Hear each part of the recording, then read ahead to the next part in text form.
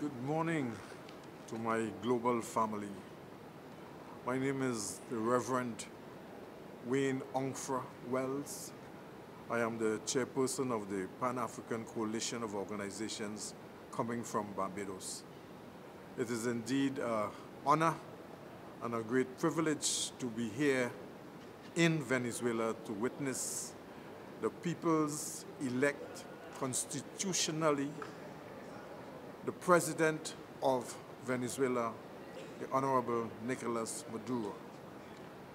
This election and Venezuela for us represents hope, a new day,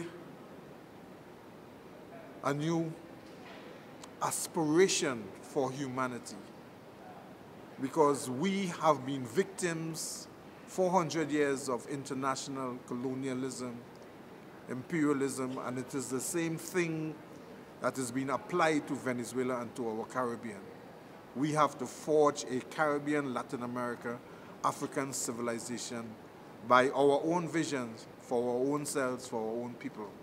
And Venezuela represents that trust towards a new humanity so that we can achieve the dreams of our ancestors in terms of fulfillment of our true potential and adding value to our humanity.